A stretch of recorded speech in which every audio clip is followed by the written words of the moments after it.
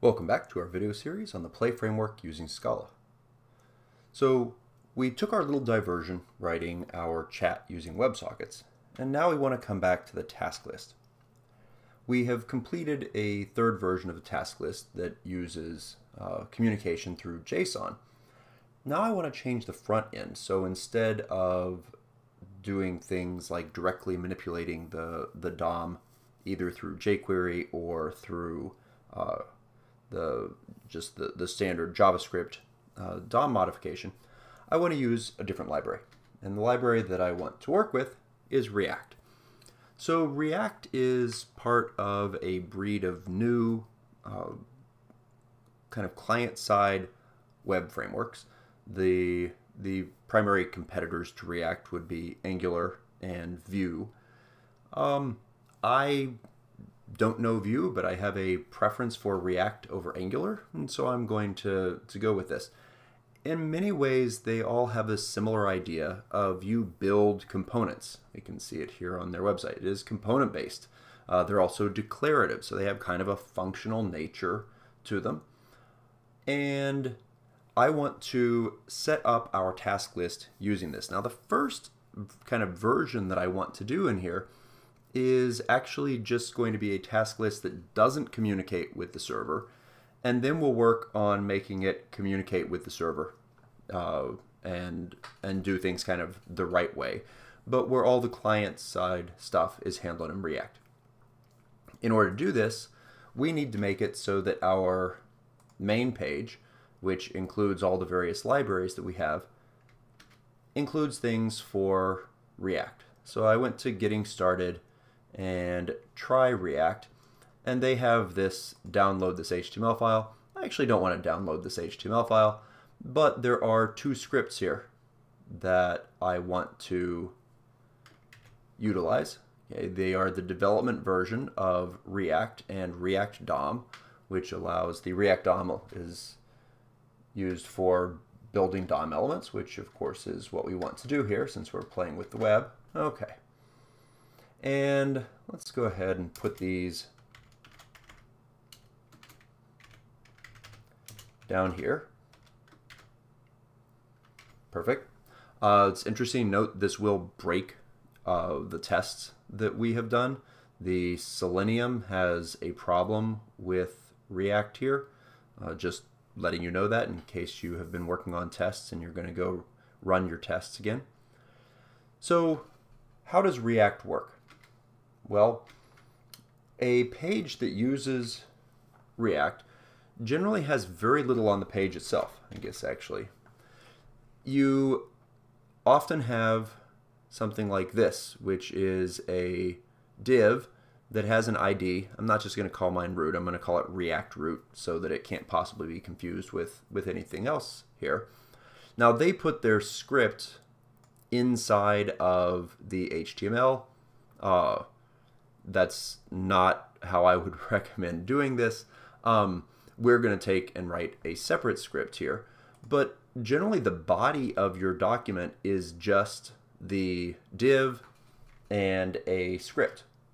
Okay, so that means that the content that we are going to pass through for a new view that works with this, we'll call it let's see, we have a login 1, login 2, text off, version 3 main. So we'll call this version 4 main.scala. So this will be the main page that gets loaded in, and it will call main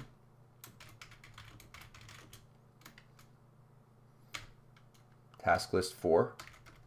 And all that I want to put inside of here is a div that has an ID. As I said, I'm going to call it React root. Close off the div. And the other thing that we're going to put inside of here is a call to a script. So we have some scripts inside of public JavaScript. We had a version 2.js and a version 3.js. You can probably guess what I'm going to call this now. Source equals, and we want this to be reverse routed So let's go ahead and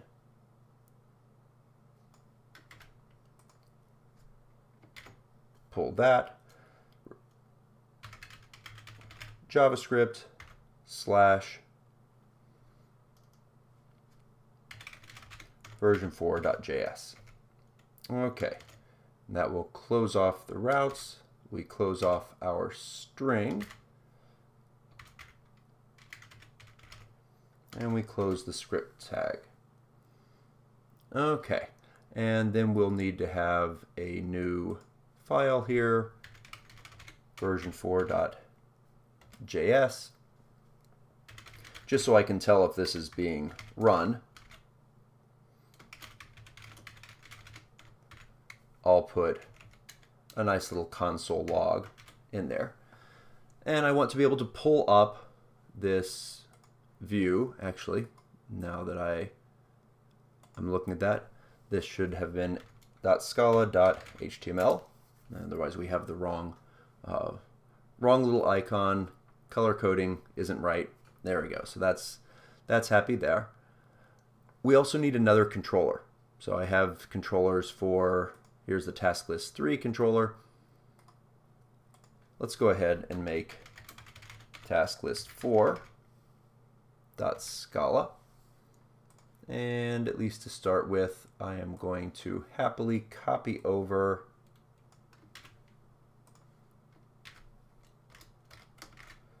the elements from task list 3 into task list 4. We will wind up needing the models. We're going to still use the JSON stuff.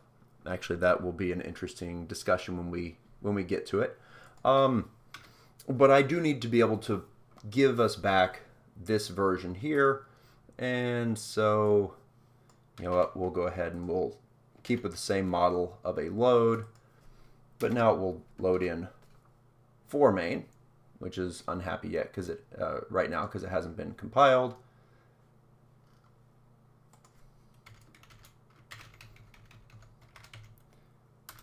Actually, that should go all the way down here. Routes for version 4.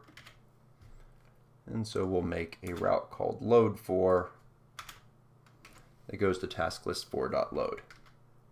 That's a nice small step for us to take. Let's try pulling it up and see what we get. Oh, compilation error, indeed. So I just copied these over, but they're in a twirl template. And you might recall that the one special character in twirl templates is the @ symbol. And if we want an @ symbol, which you don't do that much in HTML, but when you do want it, it has to be a double @. Okay. Couldn't find implicit for the flash. Indeed, that makes sense.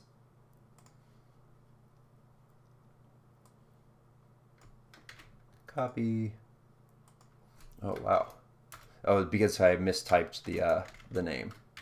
Okay. And F5. Bingo. Let's bring up the console, running version 4. Excellent. So this is happy right now. You can see there's a message. There are some dev tools that can help with building your React applications. I'm not going to pull them in now. So basically we have everything set up so that we can start doing a little React. The documentation here, now I'm just going to give a brief introduction to React. There are various books on this. I wound up, when I was learning React, I read React Quickly from Manning. The documentation on their website is actually quite good as well.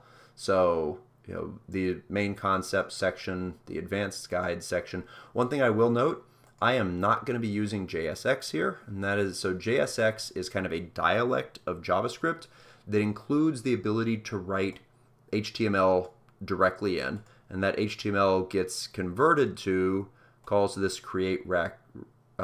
React create element. Why am I going to do it this way, you might ask? And it is because in order to use JSX, we have to bring in a different tool chain. We need to use Babel to convert from the JSX into regular JavaScript, and I don't want to bring in another tool chain. Plus, we have a final goal of actually not writing things directly in JavaScript using Scala.js. So we're only going to do things without the JSX. So I will be typing things in kind of the long way instead of this way. I just want you to realize this page is here. It's under the advanced section if you want to see examples of how this works. So let's put in the one kind of simple thing that we could do here. We could actually copy their basic example just so that we can finish off at the end of this video and show that things are actually happening. We'll come back, we'll talk about the various elements of this, and we did not call this just root, we call it React root. Okay, let's go back to our website and refresh. Unexpected, oh, indeed, yep, because I was just saying I'm not using JSX. So we do have to pull over. I'm going to copy and paste stuff through. I need to copy and paste this version through.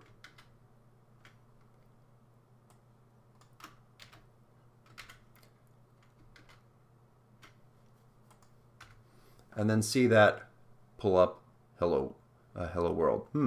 Oh, and I copied it and then I forgot to make that change to React root. All little things that can go wrong that aren't syntax errors.